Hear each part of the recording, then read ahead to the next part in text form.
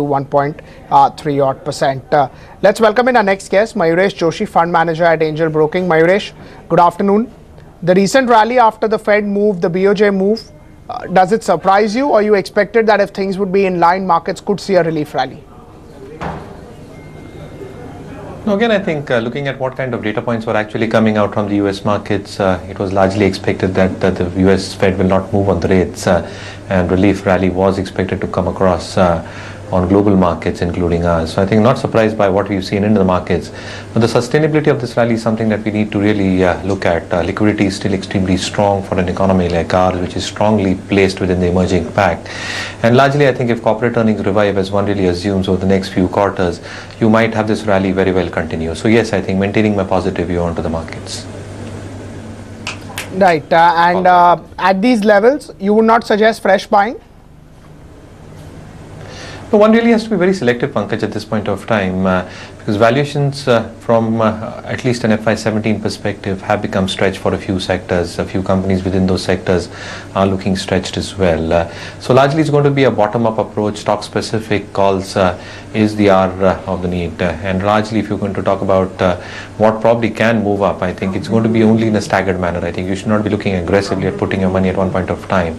Invest in a staggered manner over the next few weeks. I think that's the best way of approaching it, but have a stock-specific action in place. As far as the mid-cap space is concerned, or rather the small-cap space, that continues to be at a high, but expectations are pretty high at these levels, at least from the index itself. Well, yes, again, I think that entire index has moved up significantly, and as I was mentioning earlier as well, I think some price movements have been so sharp that they probably exceeded what earnings might come out. So a few stocks have definitely done well within a few sectors, whether that be agrochemicals, whether that be mid-cap cement or small-cap cement, sugar stocks. But largely one needs to now understand the fact that earnings need to come in on a consistent basis, and the kind of base that they're probably going to grow over the next few quarters, if that probably disappoints, you might see some sell-off happening in these stocks. So largely I think it's going to be an extremely stock-specific call when it comes to the small and mid-cap space. Right. As far as pharma is concerned, that's a lot of action in the pharma pack, and a lot of technical analysts telling us that pharma may tend to do well.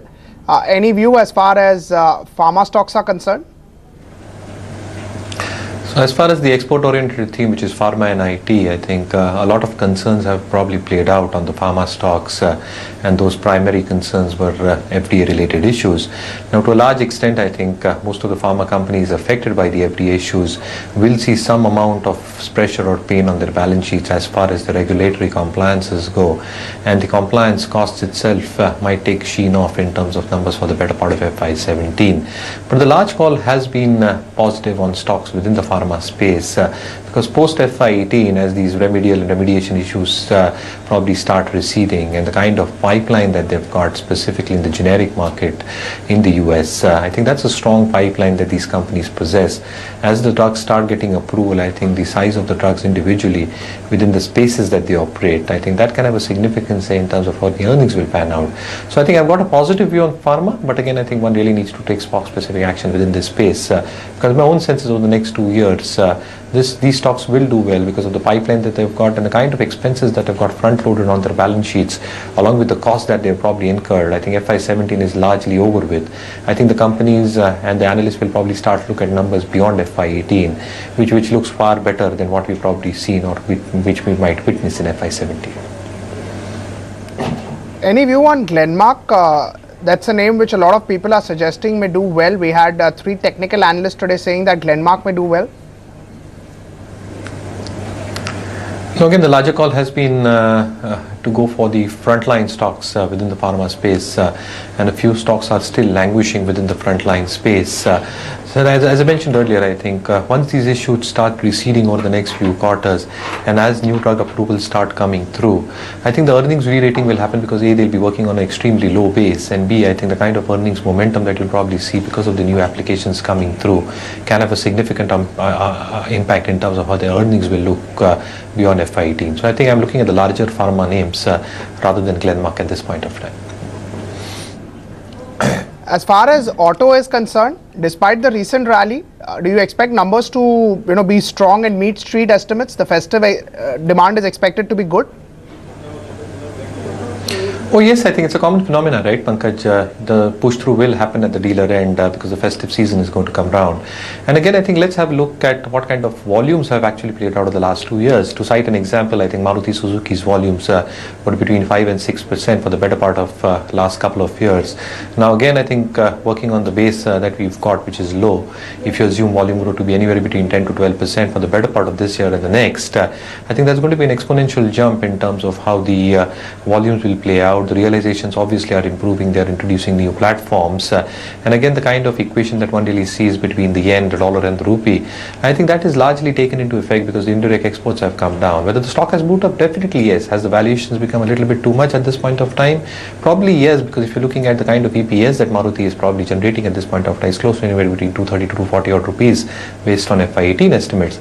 Similarly for the two-wheeler pack, so in that sense itself, I think the volumes will come through at least for the quarter and the quarter to come after that, and then they'll start working on what kind of base they are working on. But looking at the trends that we've seen, good monsoons, the 7-pay commission recommendations coming through, I think the volume trend should probably remain stable, and that leverage will start playing on the balance sheet.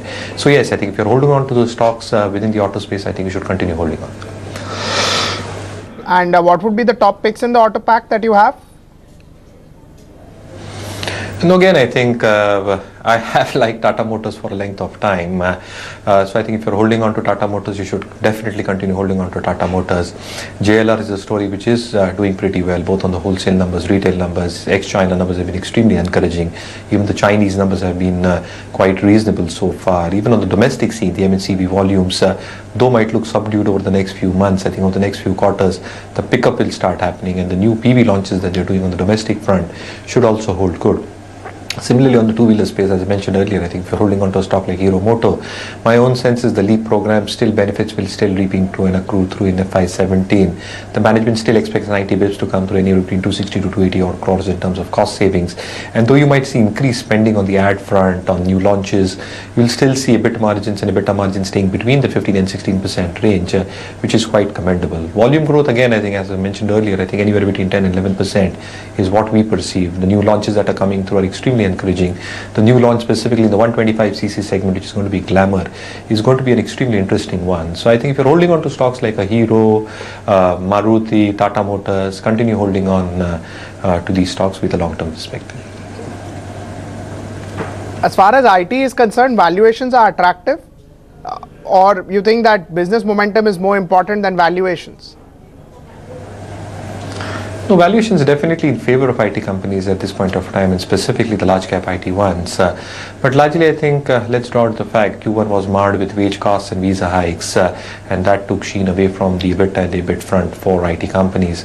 Q3, Q4, traditionally weak quarters, and the Brexit impact, if it comes through, will be felt significantly in terms of discretionary spending cuts, if that has to happen in Q3, Q4. Now that largely leads the asking run rate for Q2 to be pretty large. So I think the IT companies might be able to do that, but again, we've seen some profit warnings come through, and that probably is going to have some amount of effect in terms of the entire guidance in terms of constant currency for a whole host of IT companies. So I think valuations look attractive at this point of time. So Infosys probably is trading at very reasonable valuations, so is TCS, so is HCL Tech. But my own sense is that FY17 will be marred by all these issues combined together, which will basically mean that these companies might underperform compared to the other sectors, which are more cyclical in nature at this point of time. But yes, I think any further corrections onto the stock would give buying opportunities. So the best way is to wait for Q2 results, wait for management commentaries, and then probably buy out the larger cap IT stocks in a staggered manner.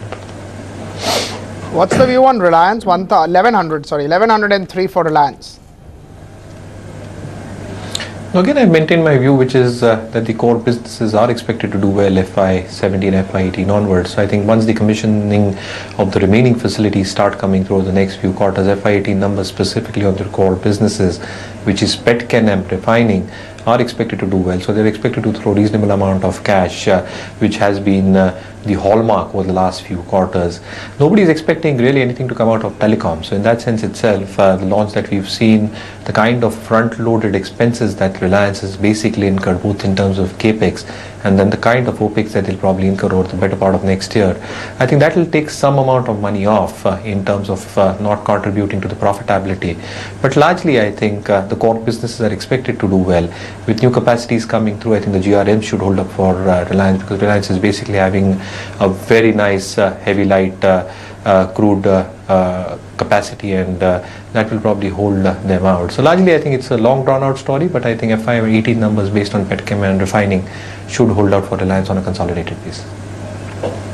And would you be a buyer at this level, or again, the range has been quite tight, so you'll wait for the lower end of range to come? Again, I think you need to basically wait out for lower levels to come through, I think. But largely, I think if I talk about the oil and gas pack in general, I think OMCs is still something that I'll probably be looking at. Yes, you've seen huge amount of expansion in terms of how their earnings have come through, and that is primarily based on reduction of working capital, reduction of debt, and that is basically happening because of no subsidy burden coming on their balance sheets. The marketing margin increases that we've probably seen both on petrol and diesel have also played out, but there is still some scope left for the marketing margins both on diesel and petrol to improve, and that takes their earnings per share much higher from the current level. The kind of capex that they're doing, the new capacity is expected to come through over the next few years. I think the GRMs are going to hold up pretty well, and the distillate yields even over the next few quarters should hold up pretty nicely. So I think OMC is on declines if one really gets them, and if one really gets a chance to invest in a staggered manner over the next few months, I think that will be a nice way of playing this entire oil and gas theme. If we look at Bharat Financial or SKS Microfinance, it raised some amount today and it's done pretty well after that. Is that a sector, a space that you would like, irrespective of the valuations that it has?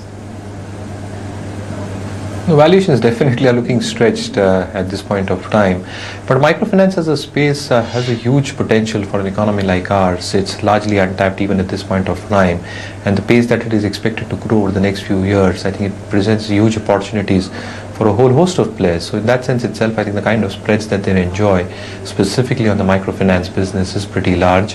Whether they'll be able to enjoy these margins at the same time work on volumes in terms of how the growth will happen, I think the growth prospects look pretty clear and pretty sharp even at this point of time. The margins should hold up as well, because as cost of funds start coming down over the next few quarters, I think the spreads and NIMs will get maintained for these players. Now the argument would be whether valuations are steep. Valuations definitely are steep, but there are a lot of players probably that are foraying into this, and that they're growing their business in a very staggered and sustained manner. So I think look out for those players, because at this point of time I think Bharat Financial, at least from a valuation perspective, looks pretty stretched. Just a word on the Nifty overall, Mayuresh. At these levels, be extremely careful if you are buying into any sector, whether it's cheap in terms of valuations or as expensive as microfinance.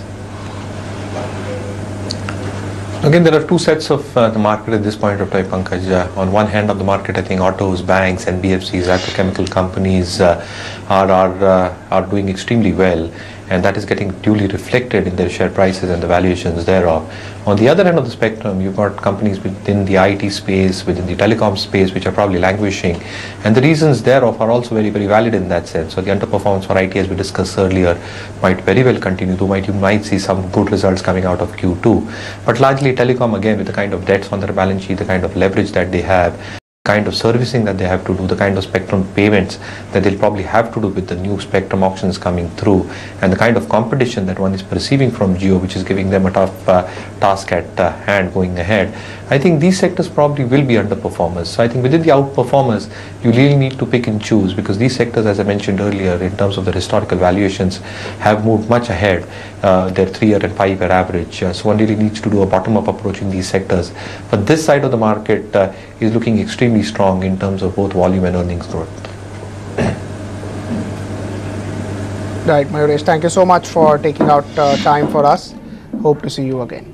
Taking a break, coming back in 2 minutes, 10 minutes to go for markets to shut, and Nifty is at the day's low, down 36 odd points, 8,831.